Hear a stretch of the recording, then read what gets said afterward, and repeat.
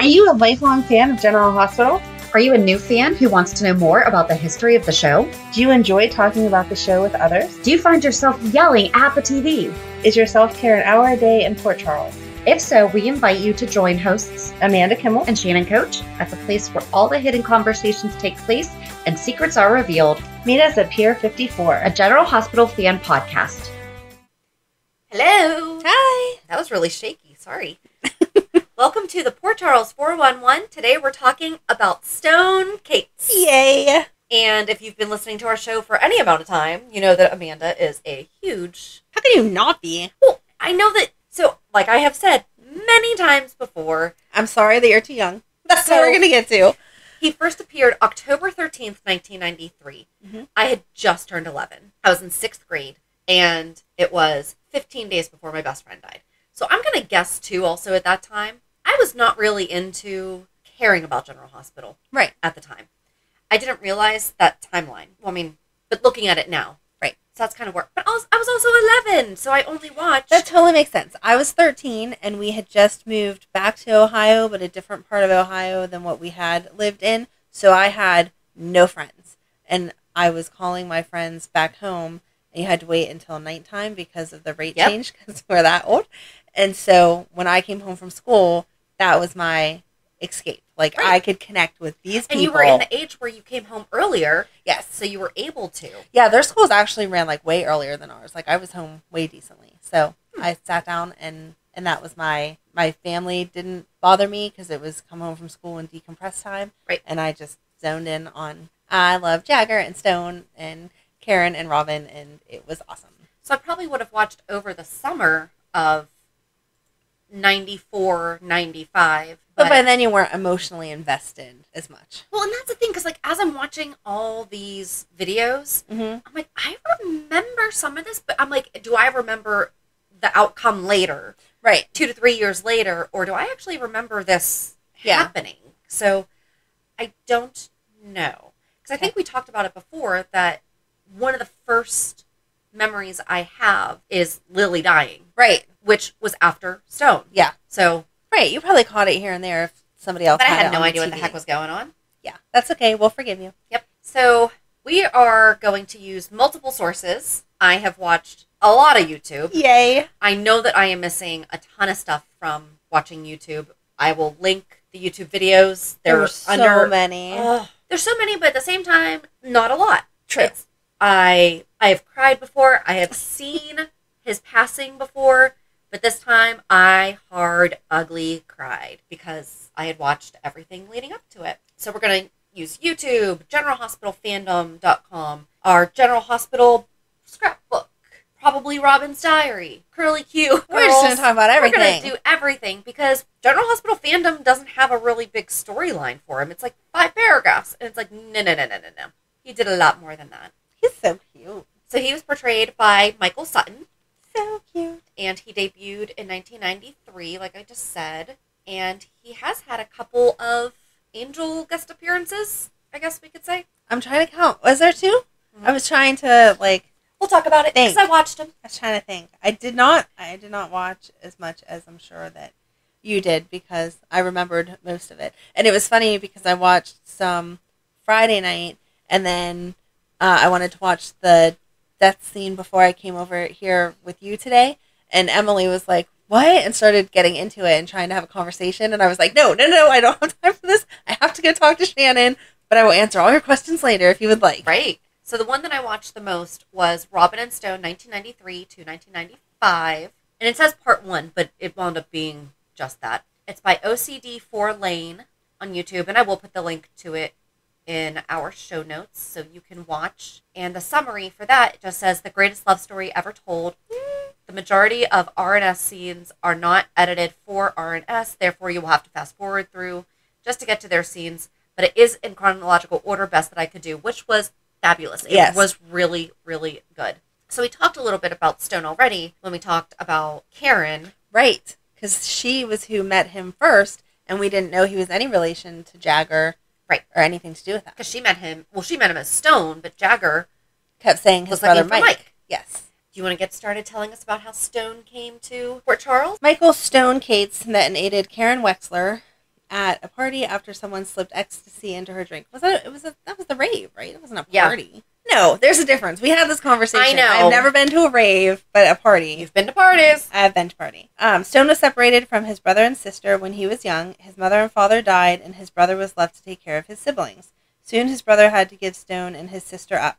Stone was the younger brother of John Jagger Cates, who was dating Karen. Karen didn't feel like she was good enough for Jagger, so she ended it between them, and Brenda Barrett comforted him. That's a whole nother conversation. I was going to say, that has nothing to do with Stone. Why is that even in there? It's in here, but that's a whole nother. That'll be a good 411 also. Yep. Stone was living with mobster and owner of the Paradise Lounge, Sonny Corinthos. And it was right when Sonny came, too. Yes. Sonny had just arrived. I think Sonny came in August of 93? No, because he celebrated 25 years a couple years ago. Oh, no, August. Yeah. Yeah. August 93, yeah. Because he didn't do anything before that, before the Paradise Lounge. I was thinking that we're doing this 411 because it's been 25 years since Stone passed away. So I was thinking the math was wrong, but I wasn't thinking about... He had to build up to Stone passing away. He showed up, right. He showed up 2 months before Stone. Wow. But I don't remember him doing anything that, like, brought him to the front of the canvas before this. Okay. You know what I mean? Like, this was the storyline that really made him... Sonny become Sonny. Sonny started seeing the young Karen, who was stripping at his club, and he got her hooked on drugs, which we already talked about. Yep, go back a couple weeks ago, we talked about Karen Wexler. Exactly. However, she hid that part of her life from everyone else. Jagger was searching for his brother with the help of Brenda. I don't know that she helped that much. And soon enough, the two brothers were reunited. They began rebuilding the close relationship they had as kids. Jagger became a cop and got engaged to Karen. He saved Stone from a whole load of trouble when Stone was going to be the driver of a getaway car that would bust mobster Frank Smith out of prison. Jagger and Stone had a really difficult time reconnecting. So it's not like Stone saw Jagger and was like, oh my gosh, there you are. He was hurt. Right. And Jagger came on a little too strong because he was being the big brother and instantly wanted things to go back. Because he asked Stone to move in. And then at the very end, when he was moving away with Karen, he wanted him to come with him. And all of that was just too much. They needed to rebuild slowly, and Jagger wasn't all for that. And he and Karen had a bigger friendship than what we just read, which we talked about a lot in Karen Wexler's... we talked about Karen Wexler's pill addiction. We didn't just talk about the character, because that'd be a whole we still have thing. A whole much. Yeah. Yes, but... A whole much. A whole much. A whole much more. I don't know. Stone was Karen's friend in the way that he saw that she wanted to be friends with, more than friends, with Sonny, but he also knew that that could take you in a bad path. And that's whenever he referred to Crystal, which I said on the whole pill addiction, I didn't realize that that was the girlfriend that had started all of the bad things for Stone. So it's like he was trying to help Karen out. And it was really weird because like he was trying to help her out with her own stuff, but then keep her away from Sonny, but get her close to Sonny. Right. Does that make sense? I think he saw, like he tried to explain to Robin, there were good parts of Sonny and there were bad parts of Sonny. And you couldn't separate the two completely, but you could try to stay in that lane. Right, right. And one of the things that it doesn't mention is that Jagger saw at the arcade that the name Stone was listed under the high scores on a machine that was Mike's favorite. And Jagger had hired Felicia and Mac. Yes. That was so to look for good. Stone. But this whole time, Karen is becoming friends with Stone, not knowing that it's Mike. Yep. And then you just mentioned Crystal. You didn't just No, I did. I was saying that I didn't realize that Crystal, I think he saw Crystal in Karen. Like they were both, when they came on the scene, they were both good girls who had issues they were trying to deal with. And he didn't want Karen taking that same path that Crystal had taken. At that time, we didn't know that Crystal was HIV positive, but we knew that she had passed away. Well, she died of a drug overdose. Right. That's the thing. So, talking about Crystal, Stone told Sonny that Crystal told him that a woman was looking for him. And I think that's when it was Mac and Felicia were looking for him. Right, and then they showed up at Sonny's club. Yep, Mac and Felicia came into the Paradise Lounge to ask questions about a young girl named Crystal, who used to be Stone's girlfriend, and who used to work at the club because she had overdosed on drugs, and Mike Cates, a.k.a. Stone, was a runaway. Sonny tells them that Crystal had gotten hooked on drugs and left the club 3 to 4 months ago, and he hadn't seen her since. He also lies and tells him that he's never heard of Mike Cates. Right. After closing time, Sonny informs Stone of Crystal's death. She was an IV drug user, and the following year we learned this is who he contracted AIDS from. So Sonny told Stone that she had passed away. Stone is crushed, and that's when he's like all confiding in Karen and everything.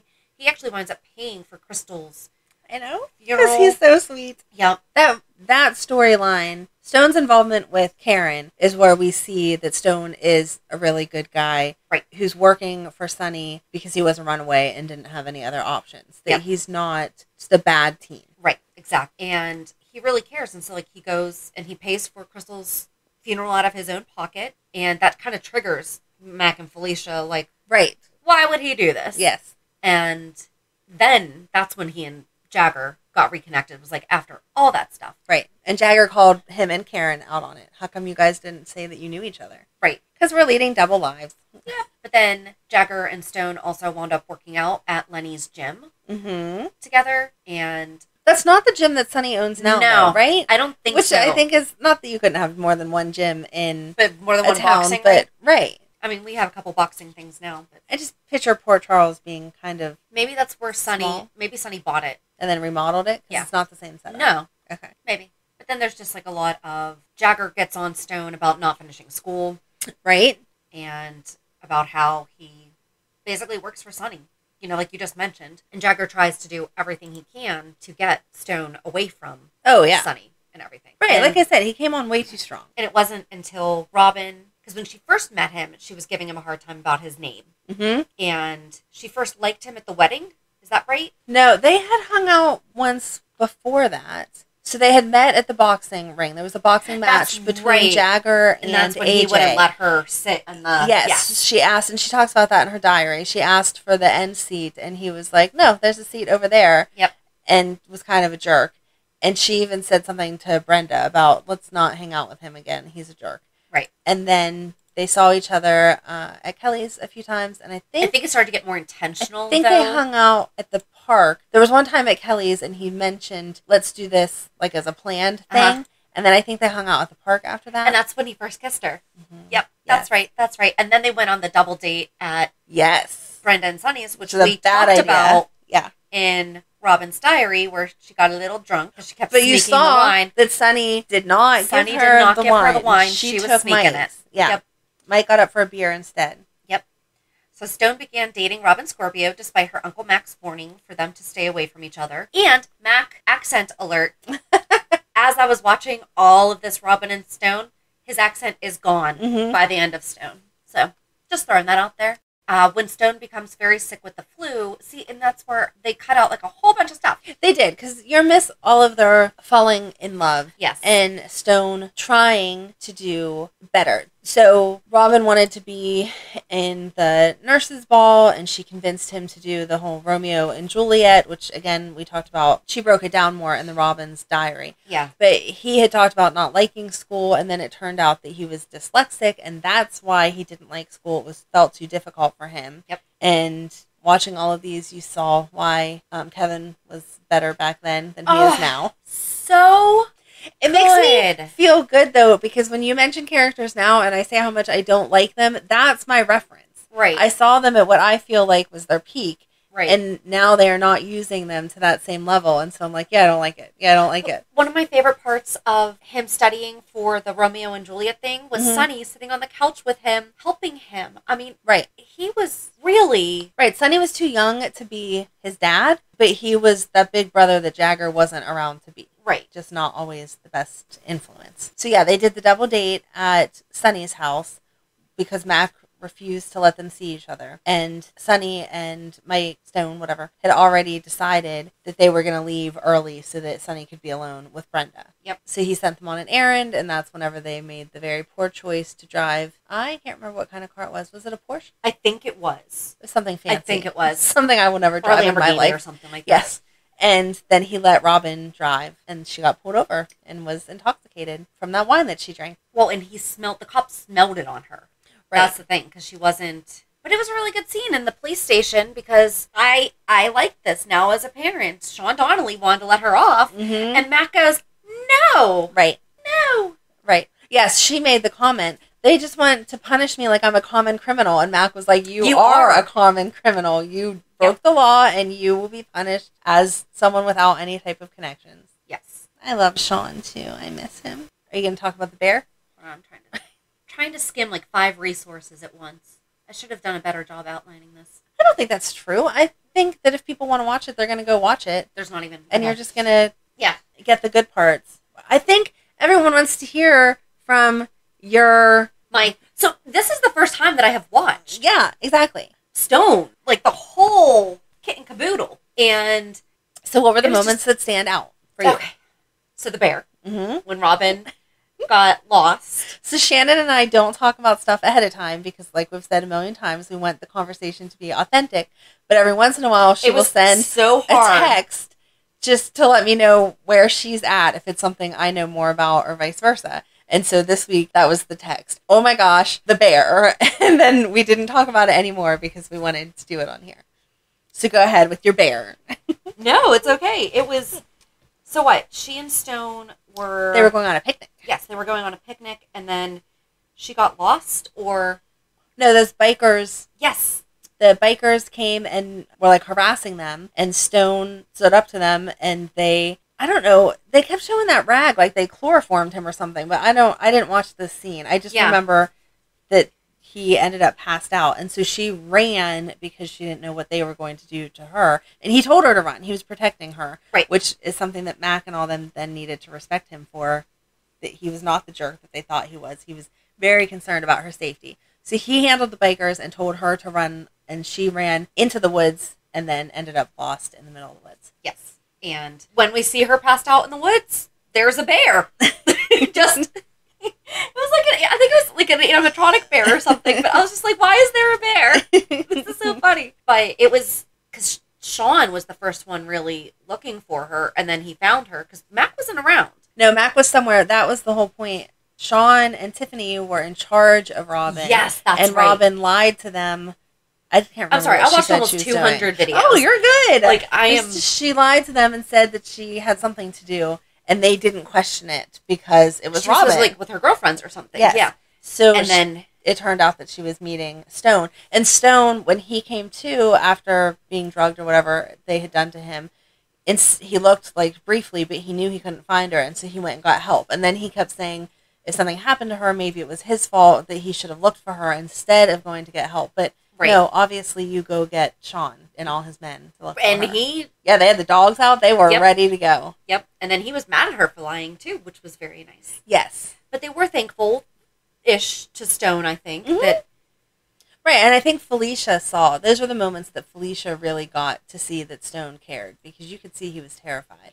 Oh, but then even after all that is when Mac finally realized, okay, this kid is not going anywhere, so I'm going to have to figure this out at least. Right. But he still didn't like it. But he invited Stone over for dinner.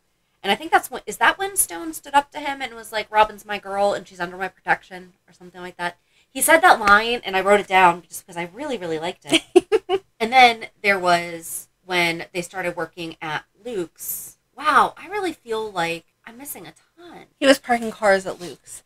And he was proud to have had that job. We're going to go into the book. Okay. Because I feel like the book outlines it a little bit better, at least chronologically. Because people who know the story are like, Shannon, what are you doing? Okay, so we've already done that. So then the Romeo and Juliet. Oh, and Mac was not happy about that.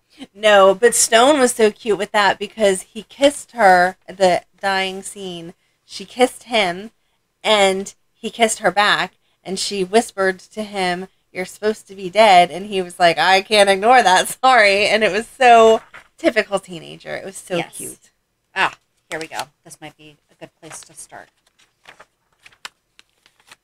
Oh, and then, so Stone was working at Luke's and is talking to Mike.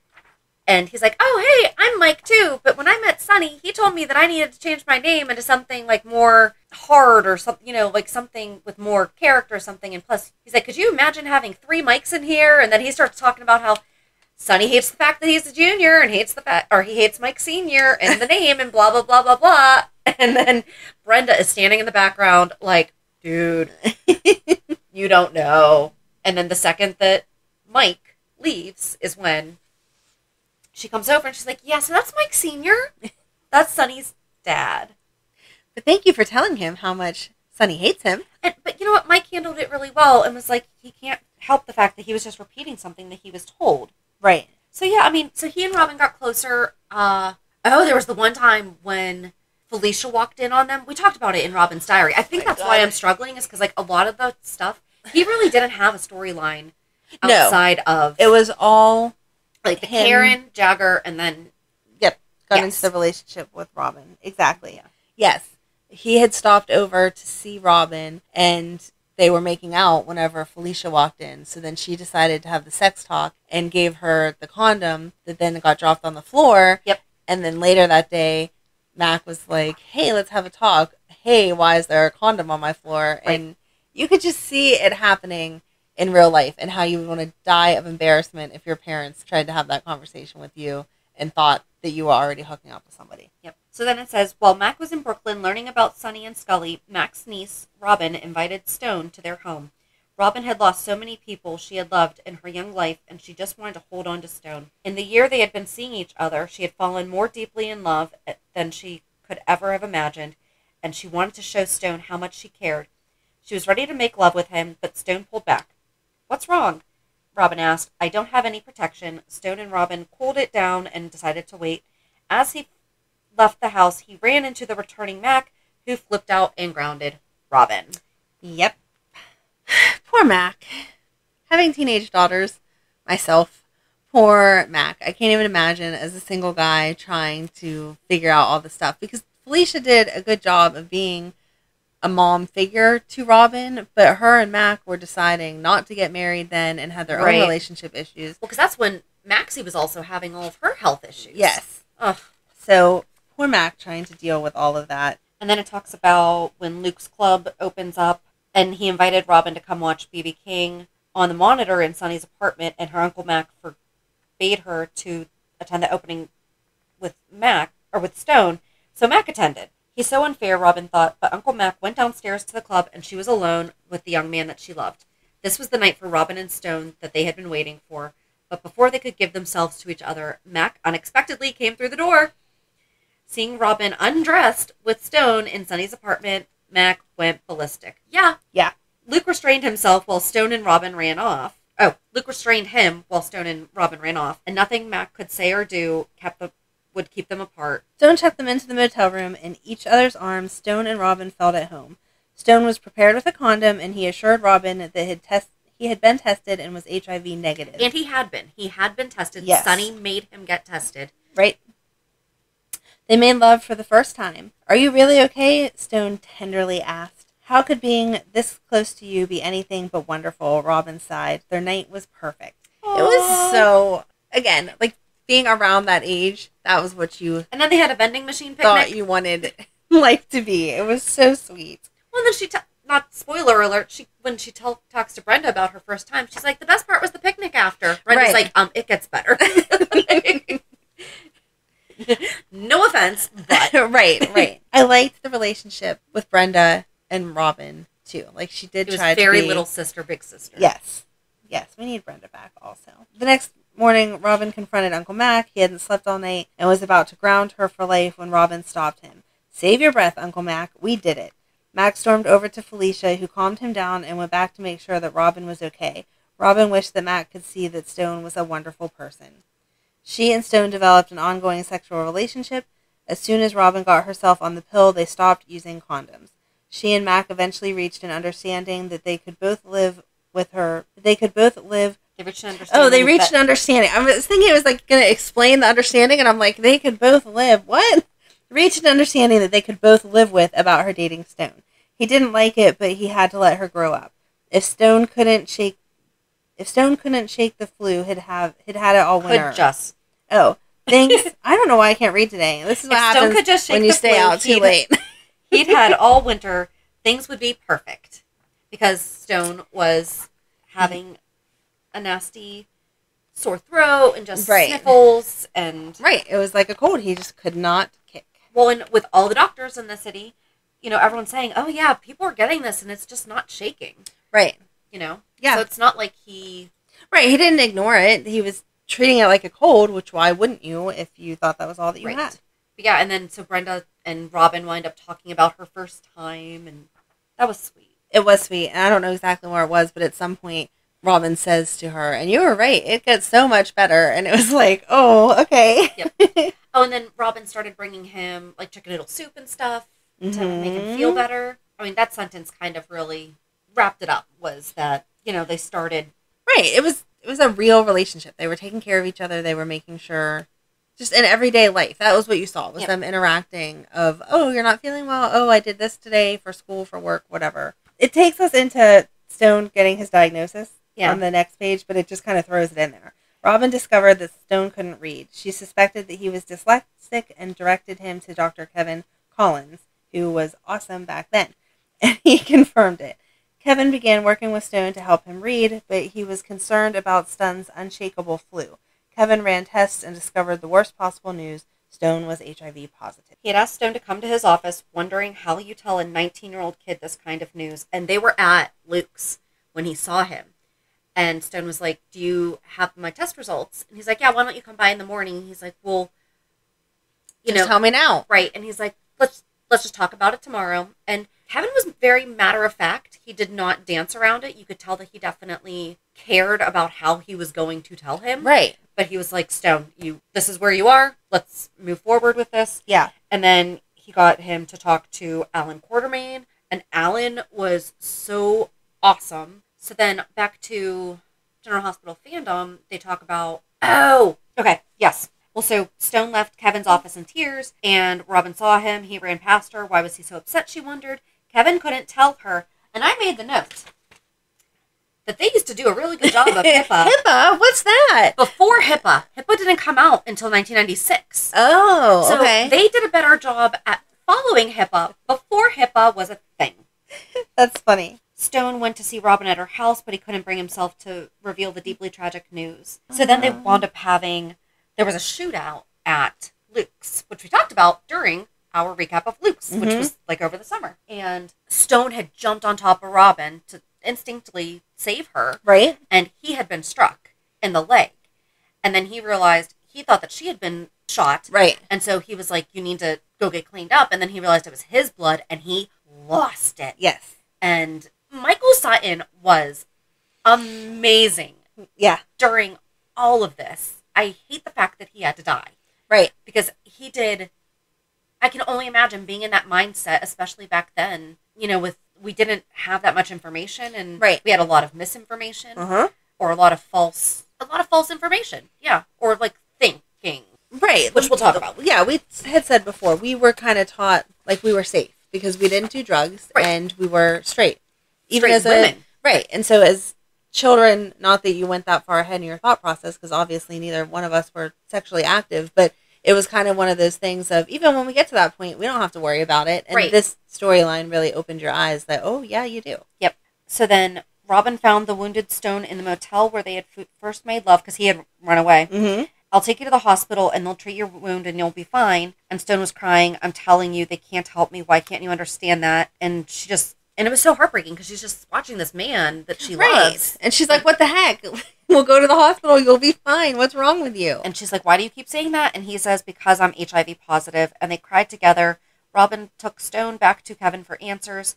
He had tested negative, but hadn't taken the necessary retest 6 months later. Mm-hmm. Apparently, his addicted girlfriend, Crystal, had infected him, though Stone had also had unprotected sex with other runaways. And Dr. Alan Quartermain discovered that Stone had already developed full-blown AIDS. And the thing is that when Alan came in, I think it was to check his wound or whatever, Kevin turned to Stone and was like, with your permission, to tell Alan. And I'm like, that's when I wrote the HIPAA. Yeah. Because I'm like, you would think that doctor to doctor, right, they should be able to, yeah. Right. And then Alan was so kind in treating him because he put on the gloves, and he's like, this is nothing to do with you. He's like, this is how we have to handle, everything.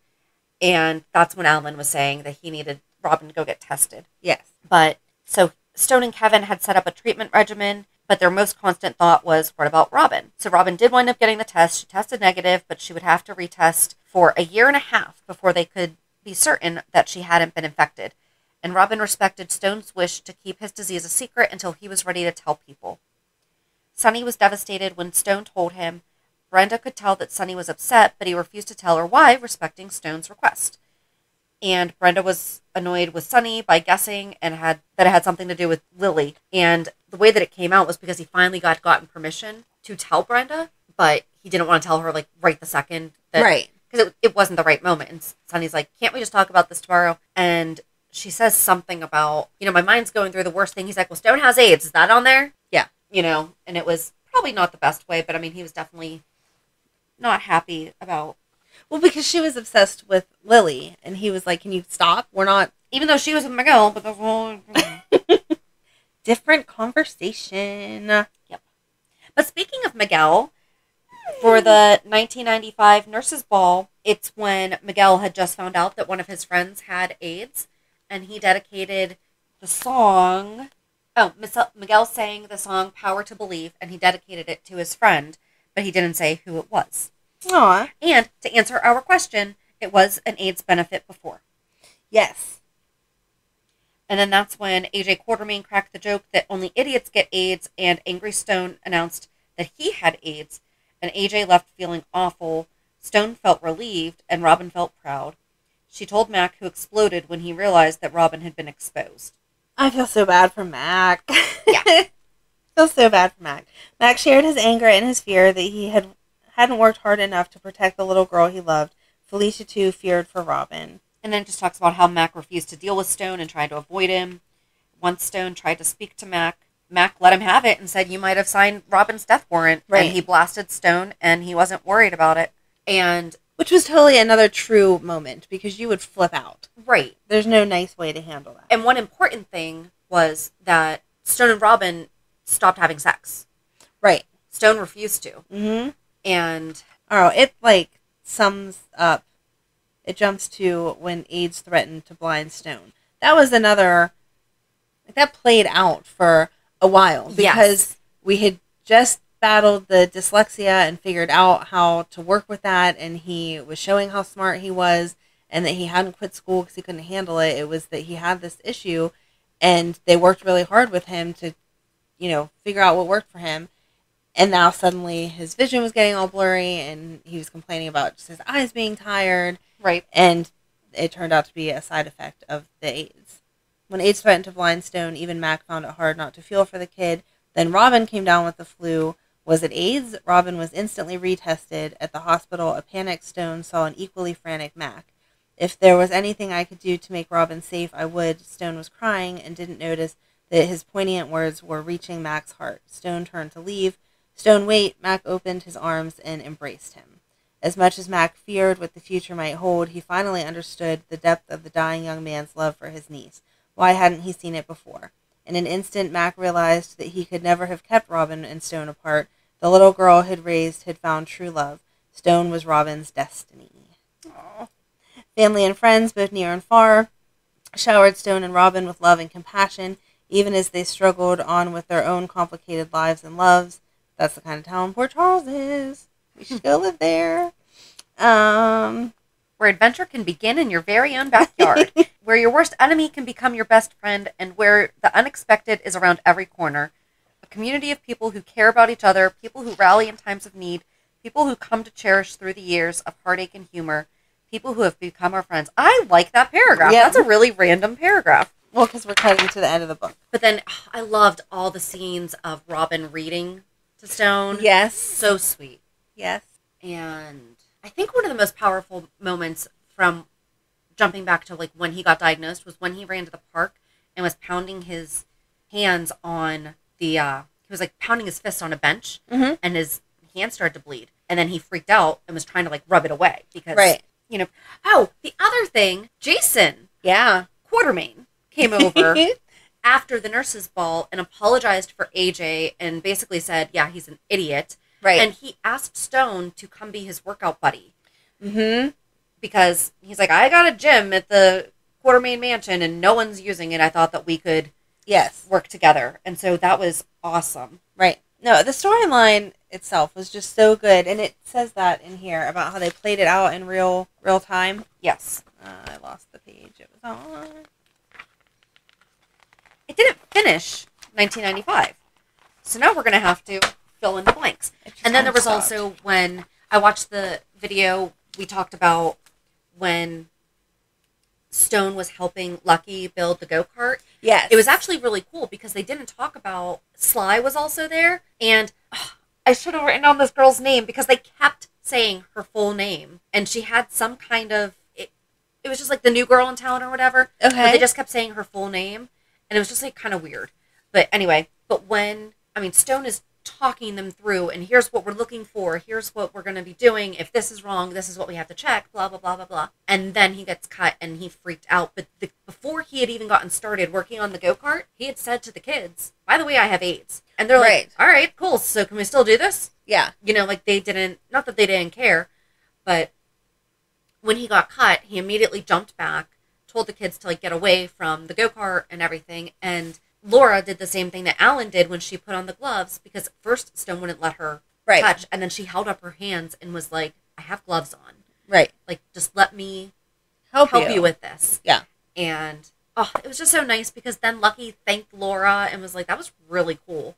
And then I watched whenever he went to the school to talk to the kids about AIDS, and the young man called him the F word, and Stone kind of lost it on him and was like, I'm not. Right. And that doesn't matter. And basically sent the kid crying.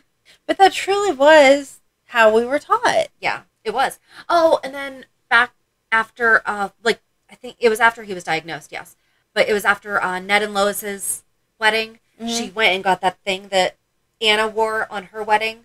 The head. Oh, yeah. The headpiece. And she said the vows to Stone. That was sweet. And then Brenda, when she found out, she went and thanked him. Right. Or, offered his help and everything. Right, and everyone wrote those letters that we talked about at the end of Robin's diary to explain how they had felt. Definitely go and read those if you have not already. Oh, and then they did the AIDS walk, which we also talked about. That woman said the horrible thing in the park. Yeah, we're kind of jumping all around. Oh, Robin thought that she had strep throat. And that's when... Yes. Yep. Yes.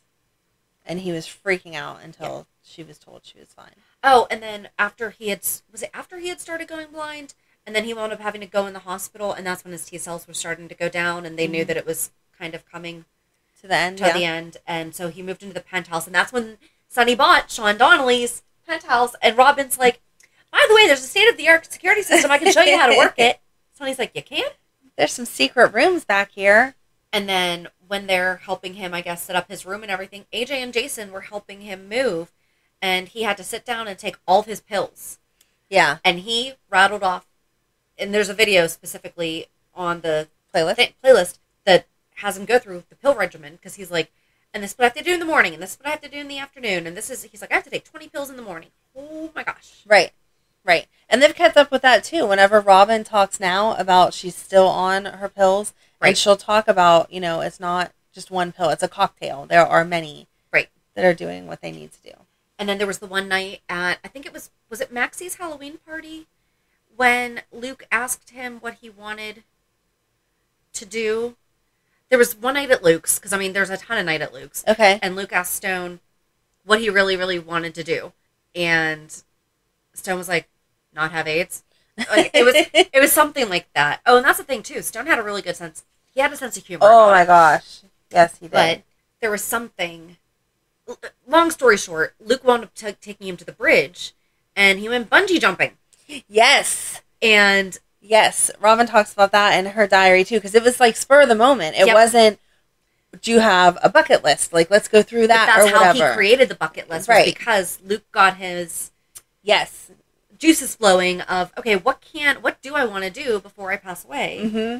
And so then... Because, of course, Luke has bungee equipment just laying around. No, he knew someone. They actually explained it. He's like, oh, yeah, a good friend of mine, blah, blah, blah, blah, blah. Which, Mm-hmm. If I said I wanted to bungee jump right now, I could not have it coordinated by this afternoon. Either, no. But it was just really nice to see that. And then, so they did the memory book, and I watched all of that, of them reading. And you cried. And they read each of their letters to him. And then Stone was great. And he went to Mac after reading his letter in the memory book. And they both had visions of what Stone and Robin would be if this was not the path that they were on. Aww. So Stone's like, yeah, I know what you think our vision would be. And he basically has him and Robin coming into the Outback as a mafia man, and she comes in waddling pregnant, and they have like 5 or 6 kids already, and she's all with the Lois accent and everything, and he has his hair pulled back in a ponytail like he's a Dawn or something, and even the baby like double kisses Mac's cheek and everything. And Mac says that that's not what he pictures. He pictures that he would have become a great actor and that Robin would have become a professor. And so it was nice to see that Mac had a different future. Right. I think he finally got it in the end. I don't think that you couldn't. I mean, their love was the definition of true love. Yep. And then there was and then he wound up having Jagger and Gina come see him. Right. And Gina was like a huge deal because they did not get along. Yeah. She looked down on him so much. And she was mad at him and like didn't believe it. And yeah. Another thing was at the park they went to the park to like listen to music, and he saw somebody with end stage AIDS, and he was just so mad because he's like, I don't want to be that person. He's like, I don't want you to be basically carrying me to go see things. Right. And then there was the time that he went to the jewelry store to pick out a ring. Yes. For him, and she still has that ring. I was wondering. Yes. There's a lot of things that I'm wondering. Yes, she still has that ring. She's mentioned it at some different points when she was talking to Emma. Okay. I mean, obviously not recently or whatever, but she has referenced it. She still has the ring. Unless, I don't know why she would get rid of it. That wouldn't make any sense. Yeah.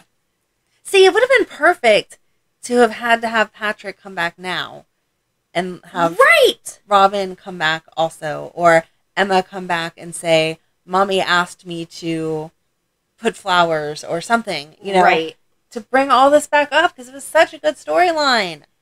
And then, so after like the memory book and everything, he wound up having to go back in the hospital, and then that's when Miguel came and said goodbye, which I was like, that was a really sweet goodbye. I love Miguel. That's Ricky Martin. I love Miguel. Well, it was so funny because my husband was sitting on the couch as I was watching some of this. I was like, do you know who that is? And he's like... Did he start singing Livin' La Vida Loca? No, but he was like, is that Ricky Martin? I'm like, it sure is. I hate these write-ups. They're not good. I mean, and I should not be saying that because I'm not going to take the... Maybe one day I will take the time to write this all out. I feel like there's just too much. There is. But... And everyone has their own different take on it, so they include facts that we may not necessarily have included. Right. Stone cut his hair because they were going to check his brain for something. That's when they found out about the lymphoma, wasn't it? That could be. I didn't watch. Okay. I didn't watch as many as you did. Oh, I think I watched too much, and I did not take good enough notes that I'm like... I just followed the basic storyline. I didn't get into as much detail as you did. So then... Oh, you know what I forgot about was... Is that when they did the scan because he couldn't see? Yes. Is that why they were doing it? Okay. See, my brain works a little bit with That's it. Okay. And then he asked to go home. And he was like, I don't want to stay here. I want to go to the penthouse and be comfortable. But before all that, back at Maxie's Halloween party, she wanted to give him her guardian pumpkin. Oh. And it was like little Maxie. Yeah. It wasn't Kirsten Storm. Right. But it was a really sweet moment. But that's when... So back to he wanted to leave the hospital. He was given 3 to 6 weeks to live because he could have had that surgery or he could have gone like under these protocols or something. Right. But it would have only been like 6 to 9 months and he could have been sick. Right. So. Yeah. He did not feel any worse than he already did. And he didn't want to be any more of a burden on everyone than he already felt that he was. Oh, there it is. Stone at Maxie's Halloween party. So it was after he had already left. Okay. Anyway. And then Robin and Stone start planning their kids and their future. So, like, they would sit there and just talk about it. And it was beautiful. It really was. And then he asks if they can move up Christmas because he realized that he's probably not going to be there for Christmas. Yes. And so Mike Corbin wound up having to cut down a tree because Luke told him to. And everyone came over and decorated it and brought some gifts, and Mike and Sonny cooked in the kitchen, and it was the funniest. I really enjoyed watching that because they fought and bickered, and... They didn't kill each other. They got the meal done. What were you going to say? What is Robin's son's middle name? because I feel like it's weird that she would not have put Stone's name somewhere in there. I was wondering too. It's Robert. It's Noah Robert. It's their dad. Oh, okay. Yeah. Yeah, I don't like that. I've thought about that. Okay. And then, I jumped ahead. So before Christmas, though, is when Robin found out that she was HIV positive because she was asking, I think they were talking more about the bucket list, and he's like, can you please go get tested one more time? And that's when... I hated that she had to find that out. Yeah. And I know it made the storyline more realistic, but it was so sad. I just felt like it would have been better a year later. I don't know. They said she had to be tested for quite some time before if it would have been towards the very end. Right. And I like how she called Mac immediately, and she was like, I don't know how to tell him. And Mac's like, maybe you don't have to. And she's like, but there's been no lies between us. He's like, well, then that's your answer. Right. And he supported her telling him. And see, watching it made so much more sense than reading it. Mm-hmm. Because when I read it, I'm like, why couldn't you have just waited? No, I'm with her. Right. It would have been a disservice to their relationship to end it on that line. And he would have been able to pick up on the vibes of, okay, something's wrong with you. What aren't you telling me? Yes. And then it would have come out and they'd been mad. So she just told him. And, he broke down. Oh. Right. And then having to tell Sunny, and Sunny told Brenda, and nicely, though. He told her a lot better than it was he not did about, the same as he did about Stone. Yep. But Mac actually comforted yeah. Stone about Robin's diagnosis, right. which was beautiful to watch. It was, and a huge step for Mac because all the emotions he must have been feeling. Robin started reading him her diary, and basically they all started to say goodbye. And at one point, he was like, I want to go visit all of the old hangs. Mm-hmm. And so Robin started talking him through, okay, we're sitting at Kelly's, and I can't do it. Crap. You are such a dork. But she starts talking him through, like, okay, we're at Kelly's, and okay, it's getting weird. Let's leave, and, let's go over here. And it was really, really nice. And then... You're such a dork. Next was when he was in his room, and he asked... She was going to get him something to eat, too, and he's like, please don't leave. Right. They were, sitting in one chair or whatever, and she moved him over to the bed and was like, okay, I'm going to go get you something to eat. And he was like, no, don't leave me. Yep. And you could just feel like you were in that room. The tension changed. He had her go over to the window, and he could see her, and then he was gone. Shannon is, legit crying. You're so... cute. Yes, it was beautiful. He told her to go stand. It was really sweet. And it was. Now having watched, oh my god, I'm gonna make fun of you for this forever. I hope that you've stuck this out long enough through my horrible retelling of Stone to hear me cry all about it. Yes, he told her to go stand in the window, and she kind of looked at him like he was crazy. And he said, "I want to see you." Yeah. And again, at that moment, it was like see you as much as he could. Yeah. But as he was passing, then his vision completely cleared, and he could see her beautiful face. And then she went over and laid on him. And she, laid there for a while. Yeah. And then Sunny came in and was like, is he sleeping? And then was like, oh, he's dead. Yeah. And, wow. So. It was so hard. And then they had the beautiful... Sorry, but you are so funny. Go ahead. But no, they had the beautiful memorial for him. Mm-hmm. And everything. And then Robin went around and gave stuff to people. I'm still crying.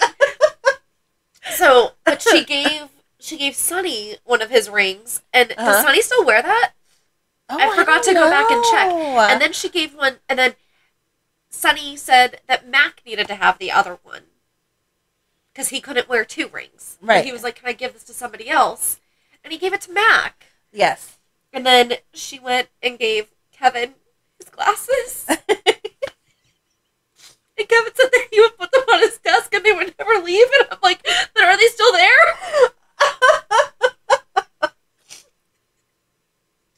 Oh my gosh. And then during the memorial, or was it during the memorial, where Mac started seeing Robert? He started envisioning Robert standing there. It was Christmas. It was the Christmas, so it was. And, like, Robert's, like, standing up on the stairs and stuff. And this is when Robert was supposed to be dead. Right. Which doesn't really make as much sense now. No. And Mac used to call him Robbie. I vaguely remember that, but that's weird. That's all he called him, though, was Robbie, Robbie, Robbie. So weird. So then... Okay. Excuse me. And then they took the ashes, and they took Stone's ashes, and she and Sonny sprinkled them over the bridge where he bungee jumped and everything, and she told him the whole story about how he went bungee jumping and everything. And then I think it was a couple weeks later, to me it felt like a couple weeks later, I guess Sonny was cleaning out the room or whatever, and he found a letter to Robin from Stone, and he brought it to her at work. Oh yeah, and we forgot to say that she didn't go to Yale because of Stone being sick, but I feel like we knew that from Robin's diary. But, yeah, because Mac was not happy. But so she wound up not being able to finish reading the letter, and Sonny read it to her, and it was really good. Yeah. That's in the book, but I won't have you. I'm not reading it. I won't have you read that. I'm not reading it. So then, and then I did watch a couple more, like a few years later, of Sonny and Robin wound up always meeting on the anniversary. And then it was the one time, I think it was 15 years, was when she had brought Laura back out of her catatonic state to celebrate the 25-year anniversary of Luke and Laura's wedding. And then she had just gone back into. Okay. And so she was like all mad at herself, and she's like, I gave these people false hope. And it was like right when she started dating Patrick, and about how, he says that he thinks he loves her, and, she's all scared and everything. And Sonny's like, Stone would want you to, and I mean, move on and be happy. They've always had a really interesting. Yeah. But then that bridge was torn down because the city had deemed it unsafe. Uh-huh. And then that's when Jason had the footbridge built. Right. And so, yes, that is... So, like, when we talk about the bridge, it's ish. Same bridge-ish. Yes, but not the same. Yeah. Yep. And then Stone did make an appearance in 2010 when Robin was stuck in a well. And I can't remember why, but he basically told her that she romanticized their relationship a lot. Like, in a kind way. It was a really, really good scene. You can watch them on YouTube. Yeah. But he said, and she's like, am I seeing you because I'm dying? And he's like, no. But he's like, you have this wall up. He's like, there's a part of your heart that Patrick can't get to. Right. Because of me. And he's like, yeah, we embraced where we were. And he's like, but if I hadn't gotten sick, we would have fought. Yes, exactly. Who's to say we would even still be together? Right. Stuff like that. But he did it in a kind way. This sounds really horrible. It was the way that I'm permission saying. to move on. Right. But it was really a beautiful scene, and you can watch a video of the actors also talking about it. So that was nice. And then in August 2017, he returned to help Sonny when he was shot and trapped in a dumpster. And Sonny asked him the same thing. Are you here because I'm dying? Why do people keep asking me that? But it was right after, I think that was right after Morgan had passed away. Or he didn't pass away. He was killed. Right. And he's like, did you know about my son? And, I named him after you. Or I named him after my two favorite people, you and Jason. And all this stuff. So it was really good. I really don't know if we just did a good job explaining Stone. I think it was totally worth it hearing Shannon cry. I'm apologizing for the sniffles. Oh, it was so cute that you got attached to it, because that's what I was talking about. Yes. Like, every time I say I love Stone and Robin, obviously I know, and that's the thing. You think you know the story. Seriously, just invest a week of your life and watch it on YouTube. Yeah. And there's still a ton missing. I know that there's a ton missing. No, and I didn't go back and watch all of them because I didn't plan my time very well because of it being birthday week. But on top of that, I knew that the gist, like beginning, middle, you end, already watched and I didn't need to whatever. And now I understand why you were underimpressed with Oscar. See? Now so much makes sense to you, because it does. That's what I was going to read in the book. It says, this is a story of choices, explained executive producer Wendy Rich when the story was announced to the public. Knowledge is power, and we hope with the story to empower our audience with practical information about the choices individuals have regarding sex in the 90s. Protection, contraception, HIV, blood tests, monogamy, and abstinence are all factors that must be considered by any person in this age who considers sexual expression. We're offering this information dramatically through the most intimate experiences of these two young lovers. And I think that that's why the story was so powerful, was because, like we've said several times now, back then it was presented like this is something that couldn't touch us and a whole group of people because you weren't into that lifestyle, no matter what that meant at that time. And they played it true to life. It wasn't rushed through of, oh, he has it, now he dies, and we're done in a month, and they wrapped it up in like a pretty little package. And Robin still deals with it and still talks about it. That's something they never forgot. It wasn't like she's magically cured or some weird doctor that you've never heard of. Yeah. Yeah. She still deals with it. She still talks about it. It was a reality when she was pregnant, when she was deciding to get pregnant, like we talked about on Night Shift. When she was deciding to be with Jason and be with Patrick. I mean, right. It's things that we should think about, but she has to think about who she's with. Right. It's a decision every time. You know, and Patrick and her had a huge conversation whenever they were getting together. She was like, I'm scared. Like, this is a real that's thing. What she tells Stone. She's like, we connected because he had been exposed.